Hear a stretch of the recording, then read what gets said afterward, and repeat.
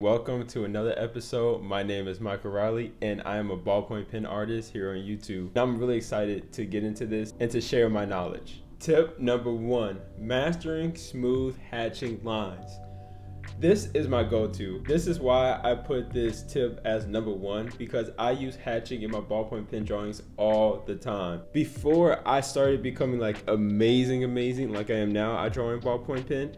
I used to use other techniques, which I will get into, but this one, hatching technique, has taken my drawings from, I guess, 50% amazing to 100% amazing. Hatching is so underestimated. The reason why is because hatching creates smooth lines, consistent lines with your portraits or whatever you're drawing with ballpoint pen or even graphite. You don't see lines intersecting one another. It's just one direction, super smooth, super consistent. Make sure you're holding your pen what's best for you. For me, I like to just hold my pen like I've been holding my pen for years. I'll show you right here.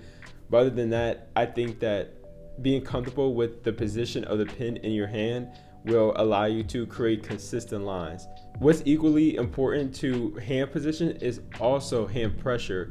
Hand pressure is super important when drawing with ballpoint pen because you're dealing with ink and ink can get too dark. And I noticed it's kind of difficult for people to create light lines with ballpoint pen. You have to consistently think about how much pressure you're applying to the paper. Your drawing can vary depending on the pressure you might need to apply. For example, I noticed with smooth paper, just like sketch paper, you're gonna have to be very careful about how much pressure you apply to the paper. For me, if I apply medium pressure to smooth paper, the pen is gonna come out super dark because the paper is just so smooth. There's no texture to it, just nothing. So the pen just, goes right on the paper. And sometimes I mess up because I feel like the lines are way too dark. So I recommend using watercolor paper because watercolor paper has some texture to it. When you're drawing very lightly, you can slowly build up to the value you want with the pen strokes.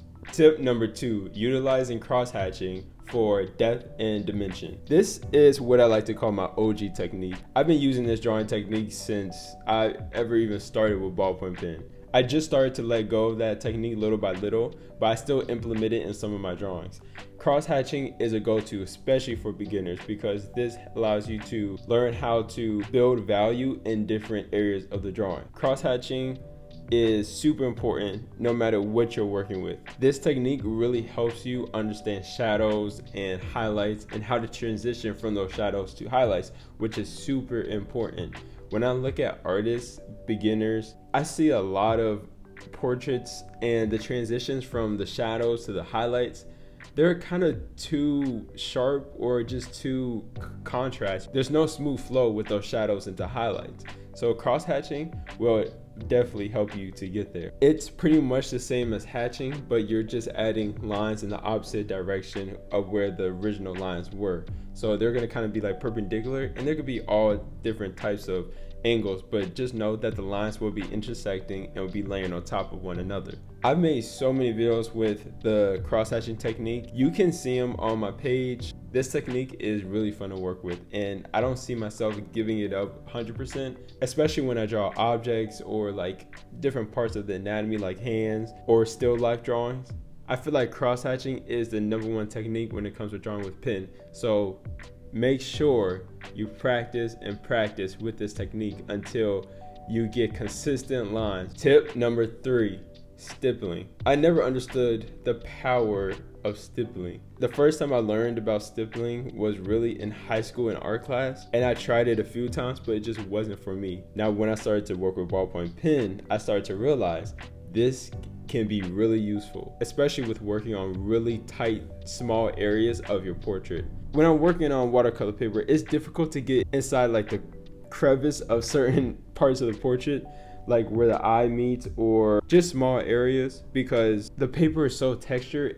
It's like I'm trying to cross-hatch into like this small little area that needs to be darkened, but then I end up making it too dark because of the texture. It's too much. So I decided, you know what, let me start implementing stippling. Stippling is perfect when drawing like the pupil or the iris of the eye. It's perfect for when you have to draw the lines and the crevices of the eye. It's amazing for some parts of the ear.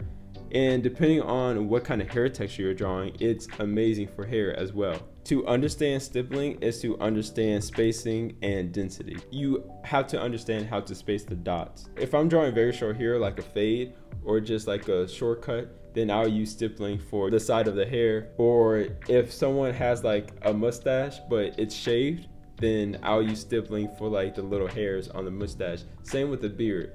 And it's very useful for just creating different textures in your portrait. Tip number 4. This tip I picked up early in my ballpoint pen drawing journey is scribbling. Scribbling is underestimated, just like stippling. What I've noticed is that artists love to draw hairs, but sometimes the hair just doesn't look quite right.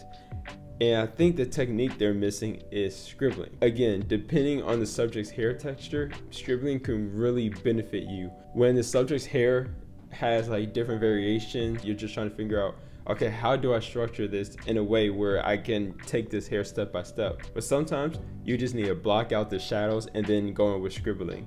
Scribbling can make a big difference, even with beards and mustaches or just hair in general. That's why I mainly use scribbling for, is for hair. I really never use it on skin at all because I just don't see the benefit of drawing skin with scribbling. But if you draw skin with scribbling, please let me know in the comments. That's very interesting, but I've never found any luck with scribbling on skin. I just find scribbling best used with hair. When you're drawing hair, you know how strands of hair come out of the head, like just random strands? That can help, scribbling can help. Like scribbling super lightly can give your drawings that small detail that the viewers will just be in awe about. So scribbling is an amazing technique. Tip number 5, line weight. Line weight is something I had to learn over time. And once I learned it, let me tell you, my drawings, it does a lot. To the average person looking at artwork, I'm sure they wouldn't pick out, oh, look at the line weight. You know, it makes the drawing look amazing. I don't think the average person does that. I think line weight is something that you implement in your artwork. And when people do look at it, it becomes something they really enjoy, but without really knowing why they enjoy it. Line weight can make a portrait or any drawing stand out, pop out of the page. Understanding this technique allows you to understand contrast. When there's a highlight hitting one side of the object you're drawing, and then on the other side where the shadow is, you want the line to be thicker and darker. Versus where the highlight is, you want the line to be very light and skinnier. To control your line weight is to control the pressure with pen. I know it can be hard drawing with ink, especially when you're using different variation of line weight and line thickness. Take your time with it. You're gonna mess up here or there, but make sure you learn from that mistake. Make sure you practice and practice and practice with line weight. Over time, the better you become at drawing, the easier it is just to understand line weight for some reason, but you'll get there and it will definitely show up. Tip number 6, embracing imperfections. Look, you're gonna mess up at some point. We all mess up at some point. Michelangelo messed up at some point, Da Vinci, Charles White, Kehinde Wiley, like, people mess up at some point, and that's how you learn. That's how you become a better artist. Failing is not always negative. It can be good as well. You can learn from those failures. So when you're creating artwork, make sure you put your all into it, but understand you're still learning no matter what stage you're at. For me, I'm still learning every single day. And you know what? Sometimes mistakes can actually be very beneficial. There's times where I made mistakes with drawing a ballpoint pen, and I realized I can actually use this in a different way. Like, I might accidentally draw a line somewhere. I didn't mean to draw it, but I learned how to correct that line. Like, I learned how to erase that line with my electric eraser and how to cover it up by making the values a little darker. I encourage you guys to make mistakes, but don't make too many because I still want the drawing to look, you know, really nice. But just don't be afraid of it is what I'm saying. Pen can be daunting, especially when you're first using it to draw. But trust me, just like anything you do, you'll get better at it. You'll get more comfortable with it. Do not let it scare you. Enjoy the process of learning and improving your skills over time. Tip number 7, practicing patience and persistence. This tip is probably the most important tip. Especially when drawing with ballpoint pen. When I tell you patience is something I have definitely learned over time. This is something I was forced to learn over time. I remember drawing with pen for the first time in high school. I would draw for hours. I mean hours. And then when I'm finally done with the drawing, I'll look at it and then I'll tell myself, this drawing is trash.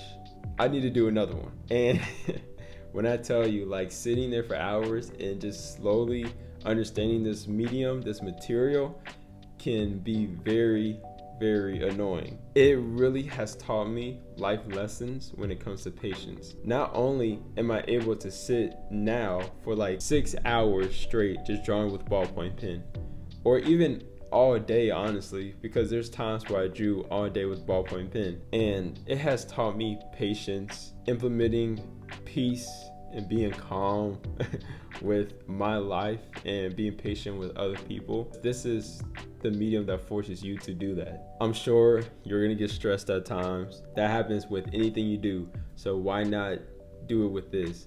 I feel like drawing is a very unique talent. Not many people have it. It's kind of like a lost art.